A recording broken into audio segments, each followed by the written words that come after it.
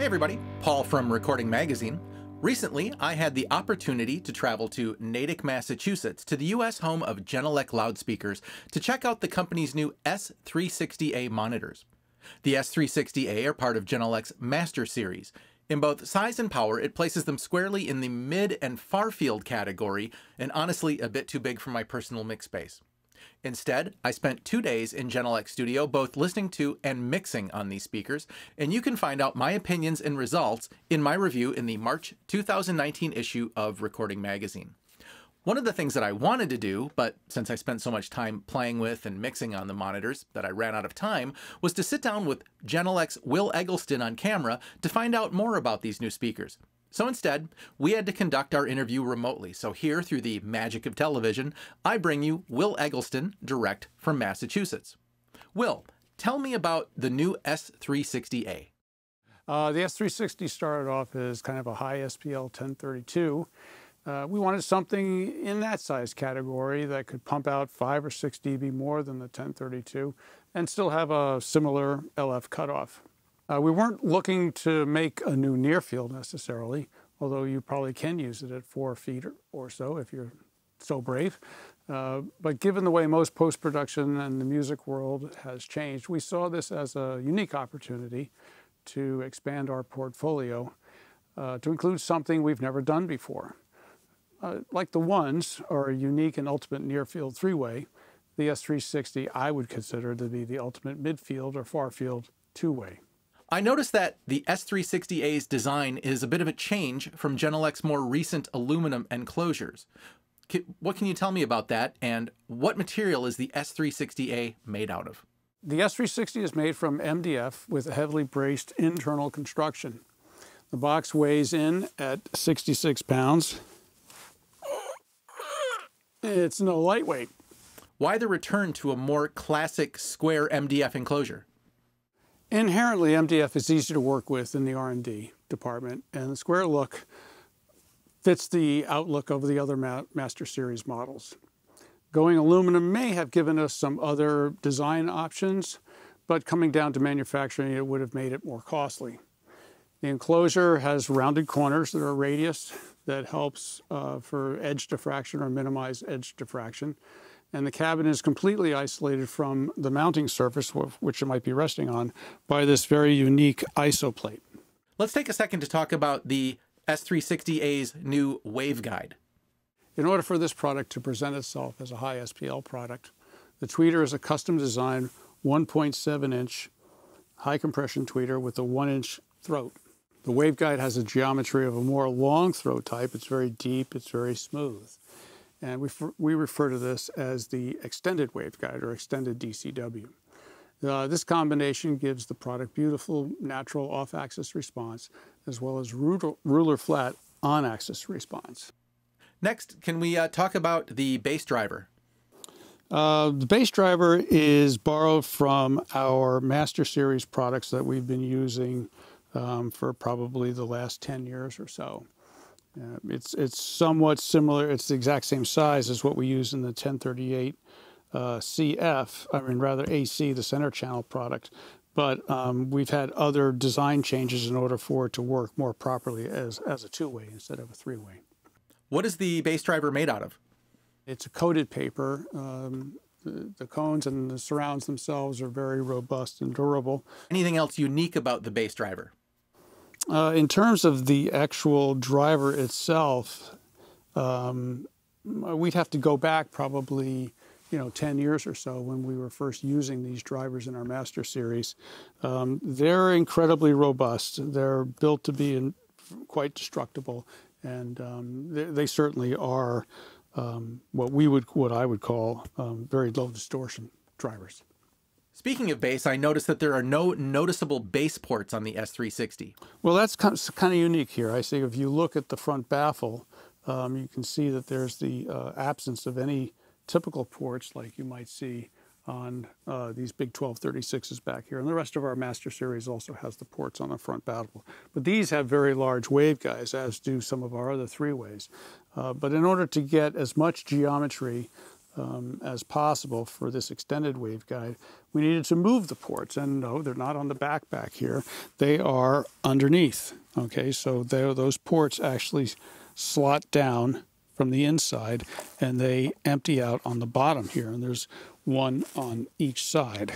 And there's enough clearance from this isoplate that isolates the enclosure from the isoplate itself. There's enough room here so the airflow is unrestricted. So what is the benefit of a downward firing base port? Are you worried about low end buildup or surface reflections? No, I mean, base buildup is base buildup. These wavelengths are huge. So it's really just a matter of making sure that the port has enough distance so that there's no restriction of the movement of air. This is not the first product that we've used downward firing ports with, or what we call laminar integrated ports, LIP for short. In our M series product, we've been using this type of port design. The S360A is the entry level into the Master Series. What differentiates the Master Series from the rest of the Genelec line? It really does come down to size and how much SPL is driven by those products. Once again, this is smaller than a 1237, but yet obviously bigger than a 1032. I would say a 1032 probably comes up to probably about here or so, and about this big. So it's 25% or so bigger than a 1032. But in terms of SPL, it will reach 118 dB, which is 5 dB more than what you get out of a 1032, and almost equivalent to a 1237. So in terms of product positioning, we were really trying to find something which was smaller than a 1237, would be a little bit easier on the budget than a 1237, but yet still be able to crank out the SPLs required and still remain with the good Genelec accuracy. How many lines does Genelec currently have? We have a lot of products. This is a SAM-based product, meaning that it integrates with our Smart Active Monitor of lines. There are 20 products in the SAM series. They start with the small little 8320 and go all the way up to the 1236. There are 7000 series subwoofers. We've got different types of coaxial products that form the three ways. Those are called the ones. So, when you consider all of those products that can be connected via computer and calibrated with GLM, it's quite an extended family of products. We've mentioned the abbreviations GLM and SAM. For someone who doesn't know what we're talking about, can you explain those a little bit? What are GLM and SAM? GLM, or Genelec Loudspeaker Manager, is a downloaded Genelec software application for Mac or Windows that communicates and controls monitors on our Smart Active Monitoring lineup, as I mentioned a little while ago. How exactly does it work? Well, the first thing is you've got to have the products, and then you've got to have the application loaded on your computer. There is a small network adapter that serves as the interface between the computer and the products themselves, and that's just a simple USB connection from the computer to the network adapter. From the network adapter, there are Cat5 wires that go that are basically daisy chained from one speaker to the other. And the Cat5 wires are supplied with each loudspeaker that you buy, and the user kit is something which the customer buys from the dealer as well. The user kit includes the microphone, because that's used for calibration, as well as the network adapter. Overall, what are the benefits of using the GLM system in SAM monitors? Once the system is set up and you've got all the products turned on, the software recognizes what's on the network, and then you basically place the microphone in the listening position and you click a button, and the sweep tones come out of each loudspeaker one at a time, and it then, it's a little whoop, and everybody likes that. So there's a sweep that comes out of each loudspeaker one at a time, and after it collects all the sweeps, it goes back and it reviews the frequency response of each of those loudspeakers and linearizes the response from high frequencies down to low frequencies, and it level matches all of these, all the products that are on the loop, as well as timing delays.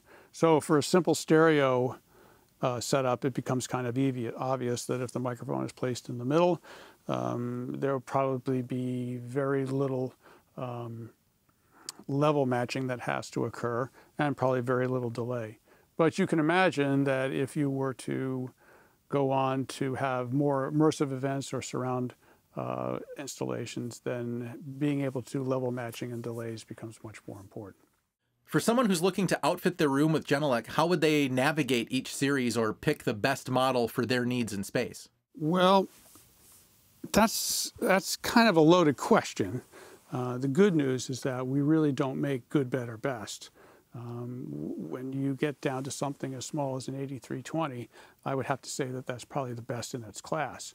When you get up to something like a 1236, again, inherently, the engineering group has blinders on. They are focused, laser focused, on trying to get the most out of any size product that we make. Will, thank you so much for taking the time to chat with us and give us the inside scoop on the S360A. To find out more about these monitors, be sure to check out my review in the March 2019 issue of Recording Magazine. Also, if you enjoyed this video, be sure to click like below, and better yet, subscribe to our YouTube channel for more interviews, product comparisons, tutorials, and more. Also, be sure to stop by our website, recordingmag.com, for the best in all things recording, where you can subscribe to our print publication, which is now in its 32nd year. Also, be sure to look us up on social media as well. I'll see you soon.